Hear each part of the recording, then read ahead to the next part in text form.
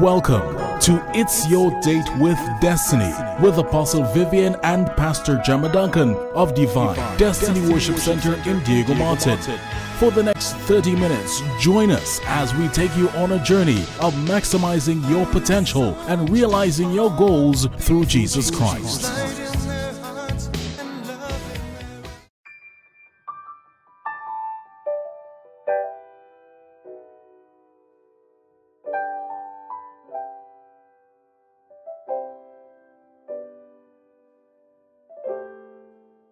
Why is it when you need a miracle, it doesn't happen, but when you least expect it, it happens?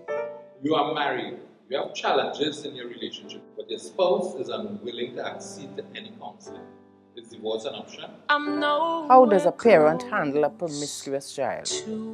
What are considered the do's and don'ts of a born-again couple who is not yet married? There are always more questions than answers. So here is Apostle Jemma. A very good morning to you. As usual, I'm very excited to be here with you today. And I have some really interesting things to talk about. But before I do, in the event that you're a first-time viewer, my name is Jemma Duncan. I am from Divine Destiny Worship Center, where I pastor alongside my husband, Apostle Vivian Duncan. Our headquarters is in Diego Martin, Trinidad. This morning, I want to talk a little bit about child rearing. I know that there probably is not any one right way to do things, but somebody asked a question that triggered off some responses from me, and I thought that I'll probably stick with that today. And the question was asked, somebody told me that my children have no training. What did they really mean? In most cases, when we say that a child is well trained, and I want to go on the positive side today, we're not going to go on the negative. When we say that a child is well trained, and if sometimes somebody will compliment a parent and say, wow, your child is well trained, you know, they refer to things like good manners. Usually, those are some of the things that people talk about. So when our child is mannerly or has good manners, we say that the child is well trained. And I'll talk about that a little more. We're talking about courtesies, when that child knows, you know, all the little ins and outs of what is good courtesy, then we say the child is well mannered. We also deal with etiquette. So you say somebody has good manners when they display good etiquette, and it goes across the board in terms of etiquette, table manners, and all those things go with it. And generally, good behavior. So usually, when a child generally exhibits good behavior, we say that the child is well trained. So I don't know which one of these that person was referring to, and hopefully it's not all of them, you know, because sometimes it could be just one incident that a child displays and the person says the child has no training. No, it's not fair to a parent, because children do all kinds of stuff, and they surprise us at times with the way they behave, because how they behave sometimes is not how they were trained. So I'm not going to be too hard on that parent, because I really don't know the circumstances. Now I'll tell you, if somebody who knows the child very well over a period of time, like a teacher, and, you know, or somebody, a family member who has observed that child over a period of time, says something like that to you, then I would want to consider all of those four things. Let's go to good manners. And this is my little humble opinion, that we lack good manners today. Not just among children, but just big people.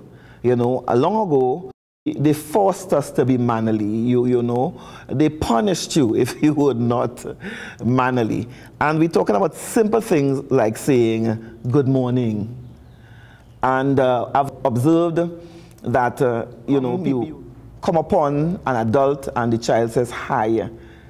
Or that person is employed and your senior manager is there, and you enter the room and you say hi. I have seen people come to us as pastors, and they come to the office and they say hi. No, in my little humble opinion, I don't think that's good manners. You're supposed to say good morning, or good afternoon, or good evening, or whatever the case may be, you know. Hi it is something that you use more with your friends, you know, your little pallywals, and you're hanging out there with them, your BFFs, and so on. You say hi, you know, and you see, we are Caribbean people, and sometimes we embrace the cultures of foreigners. So you look on TV and they say hi, and so we say hi, you know. And so, but before, when I was younger, that was a long time ago, you did not dare say hi to an adult. Absolutely not. If you did, you would have what we now call dentiers. In our day, they used to call it plate. It doesn't matter who the adult was. The person didn't have to be a relative, a family member. It could be somebody from the village. They would straighten you out, and you know, you probably would have to go to the dentist and so on. We were that extreme. And that's the truth, right? Thank you. And they would, I have seen, in my case, they would withhold something from you as a small child until you say, thank you. Now, you are there very puzzled. I used to, because if my mommy is giving me something and I am taking it and she's holding on to it tight and there's a little tug of war going on between you and the adult with this particular thing that they're handing to you, until it dawns on you, they're trying to get you to say something. And then in your little brain, you say, oh, thank you. And they say, oh, good, thank you. You know, or no thanks. You know, you could not say no. Do you want some juice? No. And you see that all the time. You're supposed to say no thanks. I mean, you could say no thank you, but no thank you is a little bit formal, so you could say no thanks. And that's what we're talking about manners. So perhaps when the person says that your child has no training, they probably referring to the fact that the child does not express these courtesies, these, you know, manners and so on. All right. Let's go a little further. I consider it courteous to call ahead to say that you're going to be late. And these days, people are very discourteous. I am waiting on you. Everybody has cell phones. You call and say, you know, I'm running a bit late. You know, whether it's a hairdresser, doesn't matter who you're going to. You know, you have an appointment at doctor, and things happen. We have a lot of traffic on our roads, and sometimes you really set out in good time, and you are stuck somewhere in traffic. I remember being stuck. You can see the building. You know, it's, you know, and you can't move. It's gridlock, and you are driving. Now, if you were taking public transportation, it would have been easy to get out of the vehicle and walk. But here you are driving. You have no a choice but to sit there looking at the building. And I had to call ahead and say, listen, I am right near the building. I can't move. The traffic is not moving. And I consider that as courtesy. When you arrive late, courtesy also means that you should apologize for coming late. So when a child comes to class late, you have to say, Miss, I'm sorry for being late, you know. And if the parent has time, the better thing would be to you accompany the child and you apologize to the teacher for being late, which is more acceptable. And what is going to happen is that the child is seeing you showing courtesy.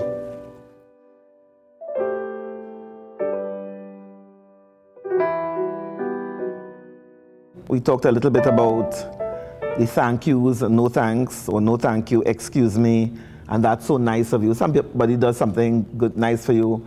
They hold a door, perhaps, and you could say, that's so nice of you. Say something pleasant. And those are the kind of courtesies that we want to see coming back. You know, pleasantries that make people happy. We live in a very stressful society. And those things could lighten the load. But primarily we're talking about children because that's where it starts. You know, they say manners starts at home, begins at home. That's where we have to teach them. So we were talking about courtesies, calling ahead when you're running late and so on. If you have an opportunity, like you're going through the door and two of you reach together, it would be nice for you to step back and allow the other person to go, because sometimes it's a small space, two persons can't fit. And I mean, both people are rushing to try to fit in this space. It's like people driving on the road and two cars can't fit and nobody wants to yield, as they say. The courteous thing to me is to step back and allow the person to go. And it doesn't take that much, you know, to do that for somebody. and you know, or as is often done, take the time. The person's right on your heels, you know, and if you close the door, you could almost hit that person with the door. Take 1 minute and leave the door open for that individual and allow them to get to the door. Let's talk about virtues. And my husband has a saying, because before, I'll tell you why I'm saying virtues. He has a saying that values change, but virtues remain constant. And that's why you probably would expect me to talk about values, but I'm talking about virtues. And so those are some of the things that we should input into our children when you're talking about training up a child. And those virtues are things like honesty, truthfulness, fair play, how to share, because small children are very territorial, they say, and they don't learn how to share. So we have to teach them how and insist that they share, because usually the little child doesn't want to share his toys, but when he goes somewhere else, he wants to take other people's things, you know. So you must show that child, all right, it's nice for that other person to share, but you must also share. You know, sometimes, you know, I like to smile because some little children, after they have been taught, will say, Jesus said to share. Yeah, but not when they want something. They remember Jesus said to share, but not when they have to give something, you know, over. And so, but all of those things we have to train them along the way. So when we talk about training, all those things are very important. The meal time as well is something that we need to train the child. I remember our 3 children, when they were toddlers, 3 years old, went to Montessori school, and that was part of the Montessori training. So it complemented what you did at home. They had to bring their cutlery, their plates, their whatever, cups and glasses and so on. So of course, you know, you had these nice sets of things, and they're pretty, and the children bring them, and they had to set the table. Each child had to have a table mat, and you had to have a little broom and shovel type thing, and so that child was responsible for their space. So you had to sweep around your area, pick up whatever it is, and they had to wipe the table mat and so on. So I'm just saying to you, if you're talking about training, those are some of the things that we should train children. We just presume that the child will just get it. They're not going to get it, because we didn't get it either. Somebody had to literally train us. The Bible says something very interesting to us. And it says, let me look, I'll find the scripture. In Proverbs 22:6, it says, train up a child in the way he should go, and when he's old, he will not depart from it. So even the scripture tells us that training is absolutely important. I know somebody coming from church, when you talk about training, usually what we have in mind is we're talking about training in the biblical things, you know, because we see some children after a while starting to shift away from what they were taught at home. But the Bible says it gives us that confidence that if you put that inside the child, at some point, what is inside of that child will bring them back in line. It's very important to do that kind of a training. So we talked about all the things that you should practice. Now, it would not be overnight, and as the children will slip up, because we as adults, we slip up at times, and so on. But as you do the training, you will see changes in your child's life. So what are we to train them in? The things of God, the biblical philosophy of life. So from young, very young as the child could understand, you begin giving them a philosophy of life from the scripture, from the Bible. What does the Bible say on these things? And that's what we mean by philosophy of life. Another time, perhaps, I would do that. It's a very interesting study. My husband has a very interesting study on developing a philosophy of life. And at one point, I promise you, I'll do something, I'll do that. But from small, the child has to have a philosophy on many things. For example, you teach the child, if I found something, it does not belong to me, then you give it to somebody. That's from very small, the child begins to have a philosophy. This is not mine. I can't keep it. And every time you make the child carry back something that they bring, you reinforce that behavior all of the time. Sometimes the child will bring something home and they will say, well, a friend gave it to you. You make sure that that is so. right? My daughter, she was in high school, she was in secondary school already, and I remember it was her birthday, and she came home with this really lovely pair of gold earrings, and it looked very expensive to me, and she said that a friend gave her, but she had many other little gifts because they would exchange gifts. Now, you would think that a child, a teenager, don't have the kind of money to buy that. You know, they would give you a little stopper or something like that. And I actually called the parent. I said, you know, I need the number to find out if at all the parents knew that their daughter gave my child such an expensive piece of jewelry. And the mother said, yes, we are jewelers. And I allowed her to choose a piece to give to her friend. And I was satisfied. Because I'm doing that now because I want to reinforce the philosophy that we taught them at home.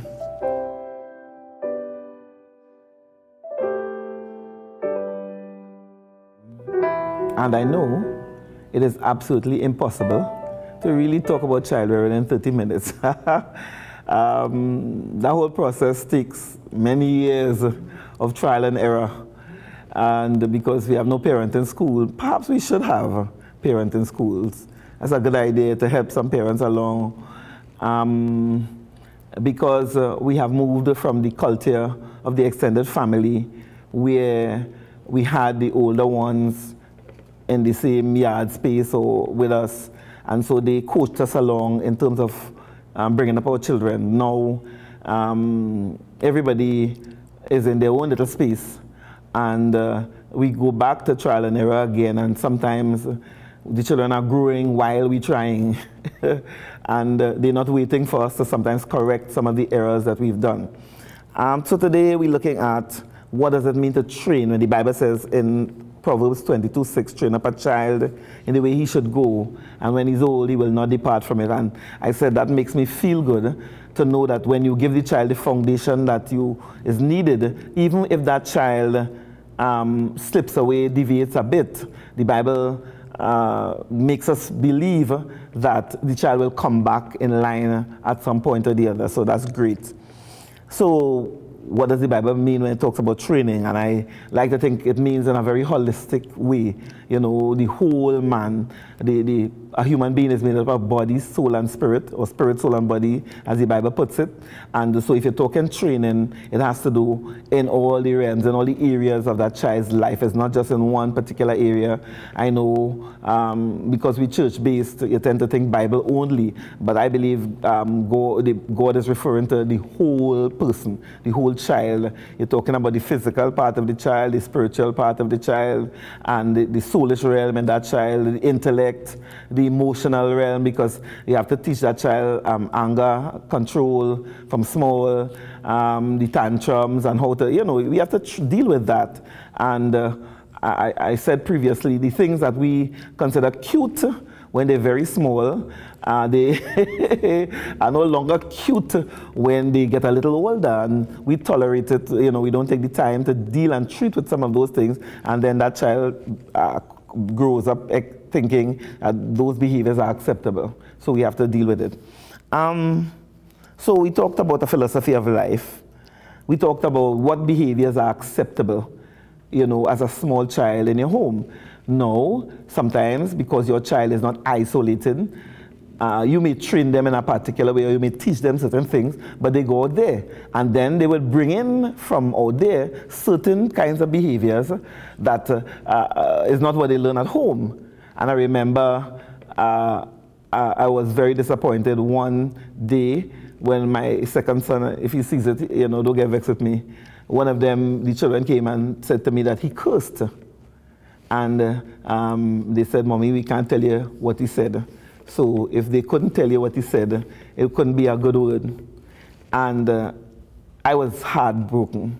You know, I'm extreme. Why, you know, I was heartbroken, and I called him. Usually, you know, I'll be upset and I'll be angry. Somehow, it wasn't how I felt. I was crushed. I was disappointed. I felt that something was wrong with my training because we were very, very particular about like words and what they say and so on.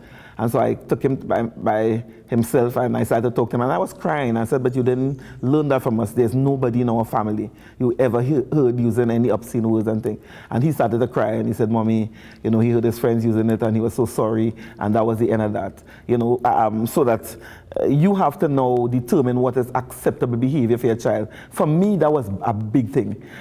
For me, like, dishonesty is huge. And you may do something and I will want to beat you, but you're dishonest and I will start to cry. Because as far as I'm concerned, this is big. You know what I mean? And so from that little age, you have to decide what is acceptable behavior for you. Because some people, the child cursing and, you know, using obscenities and you find it cute because they're two. And sometimes they have a little lisp when they curse and everybody is laughing at the child. Come on, it's not funny. Those behaviors are not acceptable, except if that is how you want to live, because there are some people who literally, well, don't know how to speak without using obscenities, and I don't know how that person will survive, because you're supposed to, everywhere you go, you know, you can't just talk without saying something like that, right? For example, if you're talking training, you need to teach a child a priority. So there's a time for everything. And each thing has its time and place. For example, a time for work, whether it's school work or whatever work that they have to do, a time for TV and a time for play. You know, when you should be doing your school work, you can't be watching TV.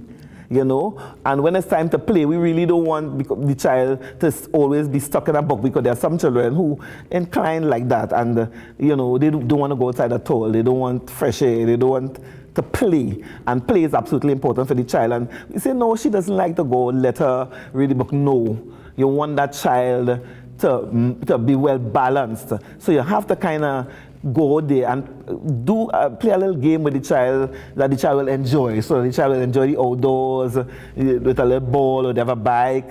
And I tell people, one of the things I regret is I'm the only person who can't ride in my family. Because and we lose that, because it would be so nice when everybody else ride and we would be going somewhere, and you know, why not me? And I had the opportunity to learn to ride when I was young. My grandfather had a bike.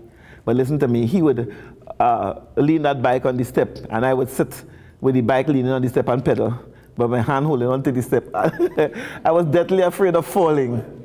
So I never learned to ride, and I now regret it, because that'd be fun. Take the children out, daddy's riding. And you know, I remember we went to Belgium, and it was like culture shock. Everybody was riding. So you had people like 80, they ride, women ride. There were bikes all over the place. As a matter of fact, the train stations, they had the bikes, and they have an arrangement where you rent a bike and you just put it in the train station, jump on the train, and then take another bike and the next stop, and you go home, bring it back in the morning, and that kind of a thing. And so I'm saying to us, bring balance to the child. There's a time for every single thing, and don't make the child feel that work is all that important and play is not. Play is absolutely important as well.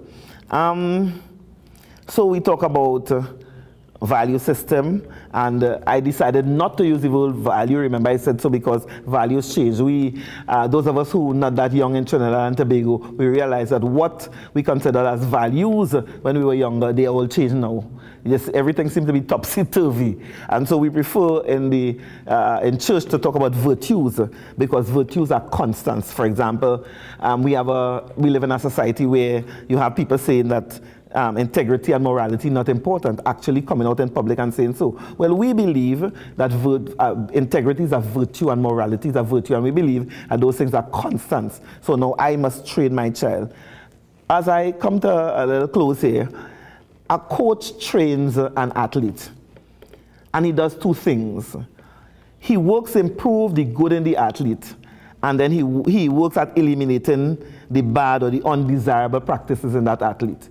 So simply put, if we talk in training, there are two things that we have to do as parents. If you're talking about training up a child, I must work at improving the good. Every child is gifted and skilled in some particular way. And all the good things that we want to see in our children, we have to now work to improve those good areas. You want them to have good manners, and so you want to reinforce, and you want to compliment, and you want to reward our children every time that those children exhibit these good qualities that you want. And then we have to work at eliminating the undesirable practices. So the quote says, you are a runner, but the athlete runs, and his arms are going all over the place. And what does the coach do? The coach will make him run again, keep the arms close to you. I don't want any wind to come between you and your arm. It will slow you down. And he has that child moving the arm in a particular way. How many times you have to do it? I don't know. As many times as he would perfect it. And that's the same thing we have to do at home in training. Some parents, as a teacher, they would come to me and say, oh, God, miss, I'm so fed up. You can't be fed up. You know, I tried to get them to do it again. How many times you tried? I don't know. 100, well, make it 101. It's your child. You know, when the football coach makes him kick 1,000,000 times, and you stand up by the sidewalk and you want him to kick it, and when the child comes and says, he doesn't want to do it again, you send him back on the field. If coach say to kick it, go and kick it. Well, it's the same way when you're talking about morals and values and etiquette and all those good things that you're talking about. Do it again and again and again. All right? I believe in our society that there's a need for another look at the training aspect of parenting. You know, sometimes I think a lot of parents think it's just to provide things for children, and especially if you came from a background where you didn't have all the stuff that you would have liked to have, and you give them all the things that you think that they should have, and we applaud ourselves and say, I'm a good parent. But there are many other aspects to parenting than just giving them things. So I believe that's an area where we need to work at. This person who asked the question, when the person says that your child had no training, I want you to sit down and consider what that person has said. Maybe it was nice the way the person put it to you, but sit down and consider what that person said, consider what I have said, and see what kind of work you have to put in there. And it would be nice if one day the tables turn and somebody else says to you, this child is so well trained, congratulations, you're a good parent. And that's what we're looking for, where anywhere we go, people can see that our children are very different. The book of the week is The Mysterious Kingdom of Heaven by Donnell Duncan. Donnell is our eldest son. And he talks about how God's system differs from all others. I'm just going to briefly look at the table of contents to give you a sense of some of the things that Donnell discussed in this book. Culture, religion, and the kingdom of God. Very important because our culture affects, again, our philosophy of life many times. And we have to understand where culture must stop when it comes to the kingdom of God. How far are we going to take the culture? Because some people saying, well, I should practice this because it's our culture. Well, the kingdom of God is something that you have to take into consideration in terms of what is acceptable in the culture. The mystery of the seed, biblical laws of investment, the mystery of the kingdom, the need for honor. He comes back to where we need to honor each other, honor people and older folks, honor those in authority and so on. The faith for miracles. And this was a very interesting chapter because he talks about how people in Africa and some of those places get miracles because they don't have the medication. But we don't believe God because we could quickly go to the doctor. The mystery of the Trinity and the sevenfold Spirit of God. You need to get this book. Only when Donnell shared concerning the Trinity in this book, I had a sense of the Trinity. It was something that always puzzled me. And so it's a good book, The Mysterious Kingdom of Heaven, How God's System Differs from All Others by Donnell Duncan. We will be at the Magdalena Grand Lowlands Tobago at the Colibri Conference Room. Our conference runs from Wednesday the 8th of July to Sunday the 12th. Our Wednesday to Friday, that is the 8th to the 10th, our sessions begin at 7 p.m. On Friday and Saturday, we have leadership forum beginning at 10 a.m. and ending at 1 p.m. Sunday the 12th, our worship service begins at 9 a.m. and we have the close-off session at 6 p.m. on Sunday. Our theme, Awakening the Champion in You. I really hope I helped you in some way or the other. Whether you had children or not. what we talked about could still be useful to you. And sometimes we ourselves have to examine ourselves to see if we really have manners and if we have training and if we will do our parents proud in the way that we carry about ourselves. But it's absolutely necessary for us to take the time, the effort, and it takes time, it takes effort to train our children properly. My name is Jemma Duncan. You've just been viewing Ask Pastor Jemma.